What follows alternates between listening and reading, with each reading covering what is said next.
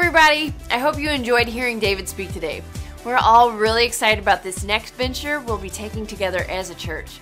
For those of you who don't know me, my name is Trisha and I'm here to help keep you in the know. Before you leave today, be sure to pick up your tickets for the October 6th service. There will be 3 services that day at 8:30, 10, and 11:30.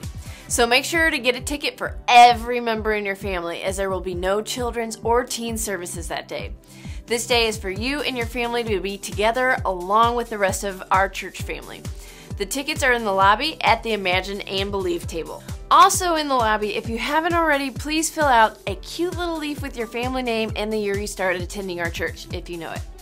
This is a cool way for everyone to see how we're all connected, and it's a great reminder that we should be thankful for those who started this church way back when. And lastly, we'll be having our Get Started class on Tuesday, September 24th from 6:30 to 8 p.m. This is our membership class, and it will answer all kinds of questions about us that you might have. So if you're pondering whether or not to call FCC home, then put this on your calendar. Again, it's Tuesday, September 24th from 6:30 to 8 p.m. I hope you can make it.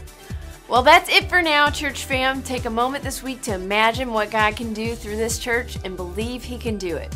Go out, enjoy the rest of your day, and spread some loving. Like a microwave oven.